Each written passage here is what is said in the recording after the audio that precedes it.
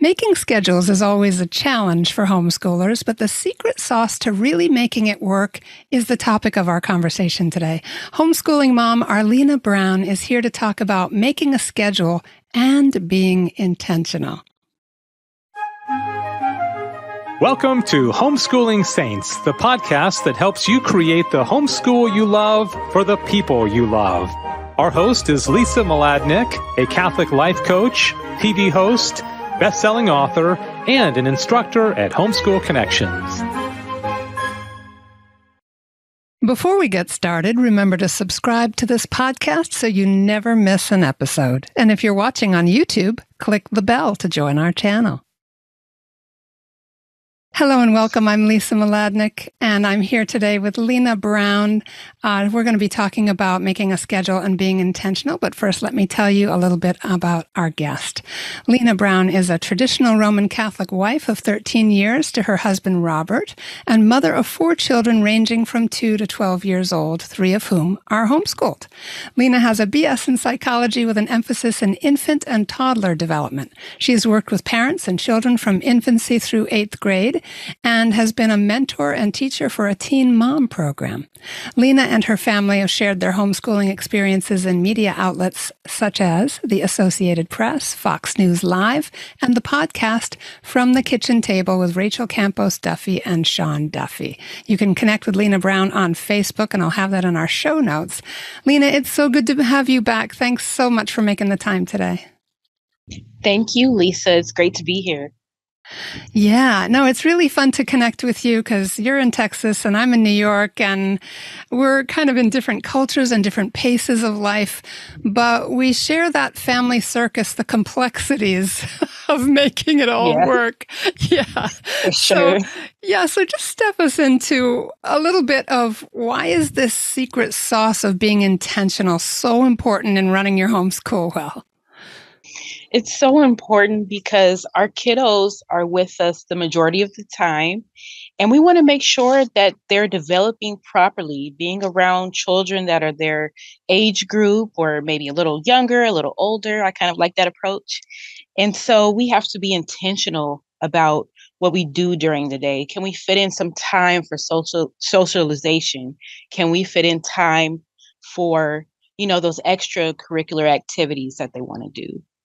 Yeah. And so we're looking at all the moving pieces with the end in mind, right? We have a goal here, the smaller goals under heaven itself, but we also have to get certain things done. Give us a peek into the world of homeschooling that's not being intentional about its scheduling. What does that look like? So that could look like, for some families, we don't have a schedule. We just kind of do homeschool anytime. For some families that works, but for people like me that are kind of a hot mess, I have to have things a little bit more planned out. So we use a schedule. We start school at 9:30, we end at 1:30, and we allow for time to, meet up with other families. I'm hoping to expand that time to include daily mass at some point, even if we go a couple days a week. But I think that when you're not intentional, there's moments that are, kind of, I'm sorry, I have to pause right there. Sure. Okay. When we're not being intentional, we're not able to maximize the learning opportunities that we can have with our children.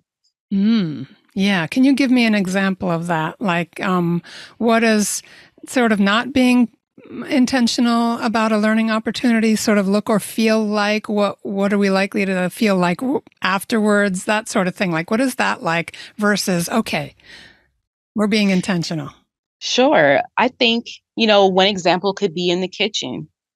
I know sometimes it's hectic around dinner time. We have to do so many things. There's so many moving parts. Like you said, we have to go to the store, we have to do this, and we have to do that. But sometimes we can slow down and say, how can we make this a learning opportunity? Can we make a list and have the kiddos partner up and go find some items? Can they help us measure some things? Can they even help cook at a certain age? Yeah. So what you're saying is that that idea of being intentional is kind of a key that unlocks almost any part of our day that's important and invites learning if we're noticing, Absolutely. if we're alert. Yeah. Oh, I like the Absolutely. sound of that. Yeah. So what are some of the typical challenges that make it hard for homeschoolers to stay with their intentions? Sometimes it can be motivation. Everyone has those slumps every once in a while where you're just kind of like, do we have to do school today? But that can look different within the time frame that you want to do schooling. Or sometimes, you have some life things that are going on, some circumstances that change. And so school is going to look different for a little while. Mm. It's not going to always look the same. Okay, so if you're a little distracted or multitasking, just lean in for a moment because this is really a key, I think, to happy homeschooling. And that is life throws us a lot of curveballs. I was just kind of laughing about this with Lena before we hit record because I'm a hot mess today and I was late to our session. But sometimes God is showing us a new thing. In our discombobulation, there's some other new lesson or some opportunity to be agile, to let our kids see that, to see us pivot and accommodate whatever the new thing is. And yet, starting with that intentional schedule can give us so much. And if you could, Lena, say a little bit about what are the steps to getting to the point of an intentional schedule? Does it start in prayer? Does it start with laying out the curricula? What are your steps to building a schedule and kind of weaving in that intentionality? Sure. The first step I really think is discernment. You have to include prayer. What do you want your day to look like? What do you visualize? Also, I think it's important to talk to your spouse, see what they think as well, because bouncing ideas off of each other can really open your eyes to some things. I also got input from my kids. What time do you guys want to start? What time do you think you can start? They want to do little things in the morning. They're getting ready for their day. I didn't want to imitate a normal school day. So that was important for us. And also my kids, a few of them have some special needs that they need to take care of. That's including medication or my son has narcolepsy, so he has to take naps throughout the day. So those are the first steps that I took. And then also, I knew I couldn't wing it. So I had to realize that I needed help making a schedule. And so gracefully and thankfully, I was able to reach out to someone that's a veteran homeschool mom, and she was such a blessing. She helped me make a schedule. And I mean, just the way she did it was just so smart. I loved it. And so I imitated that. And it's been great. Oh, I want to hear some of the nuts and bolts of that when we come back from our sponsor break. But I'm so excited to hear that you drew this out of a relational place, a place with another homeschool mom. We learned so much from each other. All right, everybody, we'll be right back after this quick word from our sponsor. Hi, I'm Walter Crawford. And I'm Maureen Whitman. We are the co-founders of homeschoolconnections.com and proud sponsors of the Homeschooling Saints podcast, which is here to help you homeschool more joyfully, more easily, and more effectively. We want to thank you for listening. And we invite you to check out our courses at homeschoolconnections.com. And now, back to our program.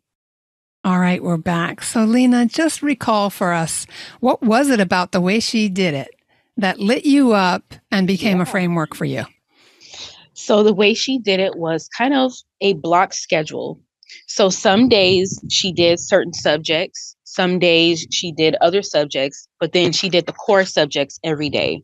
So we're making sure we do math every day. We're making sure we do English. And sometimes people say, how much are you supposed to do? How much time should we dedicate to each subject?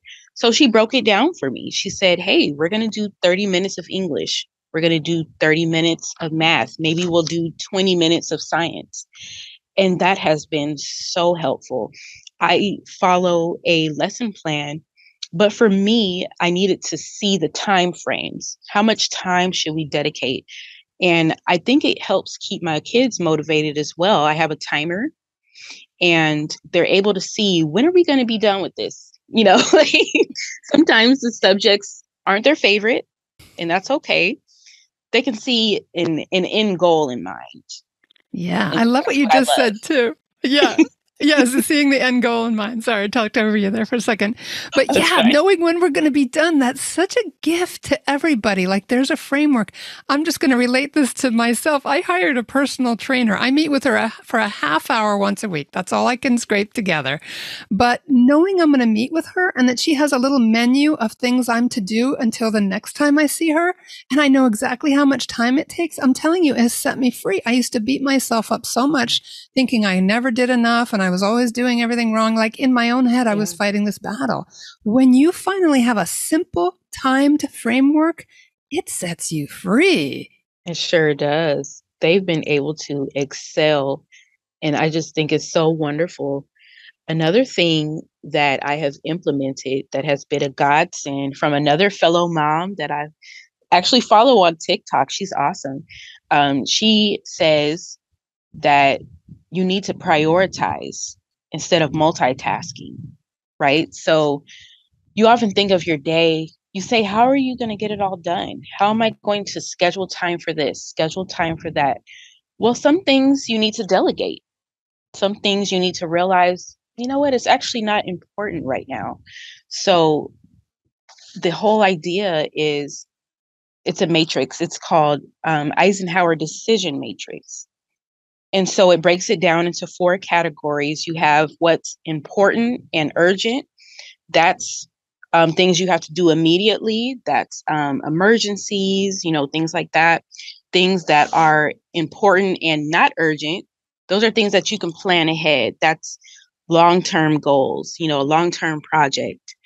You also have things that are not important and urgent. That could be something that's, an email I need to get back to. That's something that you can delegate to someone else. And then lastly, you have something that's not important and something that's not urgent. That's scrolling through social media. That's just junk emails, things you don't really need. So when you prioritize your life like that, it opens up so much more possibilities. Oh, I love that. Stephen Covey does something similar, and I've heard of the Eisenhower Matrix. This is so good. These are simple tools for visualizing, and I love the way you gave an example of each, because sometimes it's hard for us to pinpoint what's urgent but not important, and what's important and urgent. That's like if, typical, most moms, it might be a sick kid at school. They have to actually leave work to do that. You're not going to make them wait 3 hours to come home.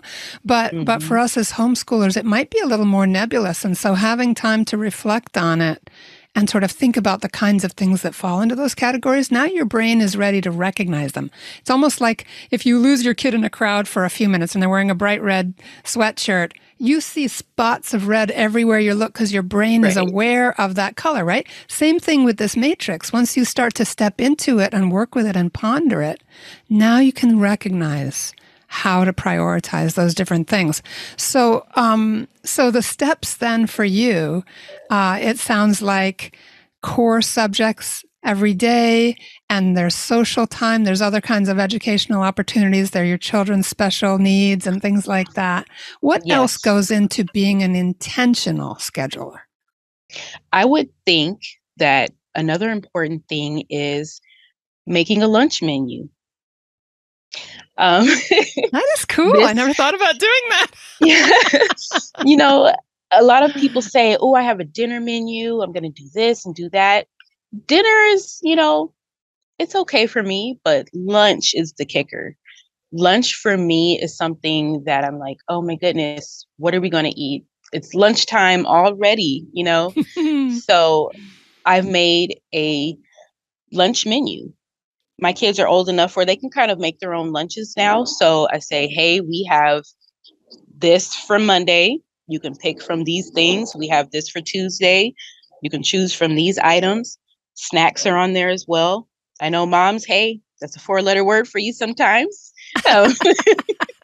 Can we have a snack? Yes, you can. It's on the schedule. It's on the menu. Wow. I love that. I really do. Because so many of these things can just be irritations that drain us and take us away from focusing on other things. But when it's set out and the kids are learning from you how to be on a schedule, how to relate to it, and how simplifying that is. Yes.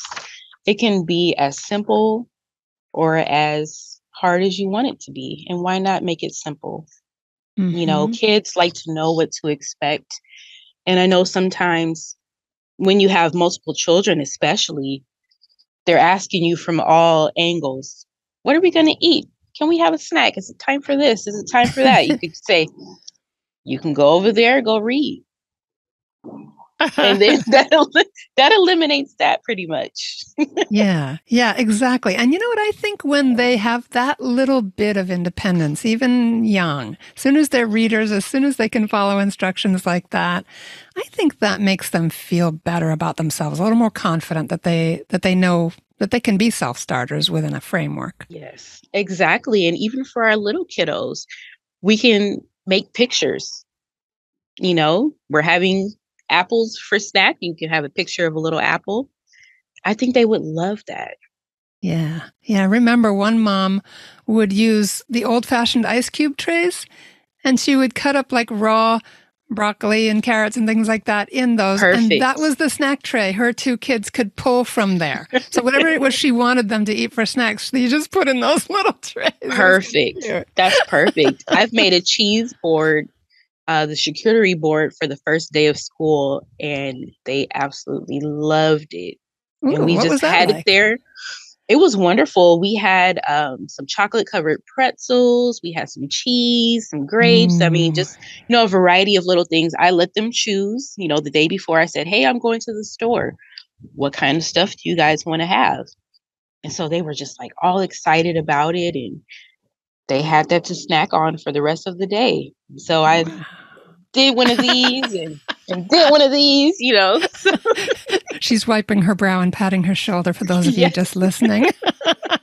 She's congratulating herself, which we really need to do. Do you know that when you just celebrate a little bit, a fist pump or a pat on the back or a look in the mirror and smile at yourself, like, good job, you, that you actually get an endorphin payback in your brain, and your brain will rewire to help you repeat those experiences. So it actually gets easier and easier to do the things that you celebrate a little bit.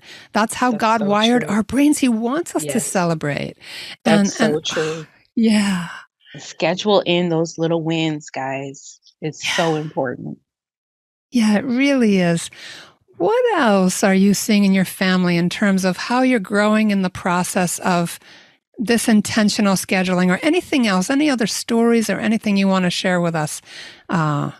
Arlena, I just want to get more of a window into your life and your family. I think the thing that stands out to me was when we had our baby Lucy 2 years ago at home. Wow.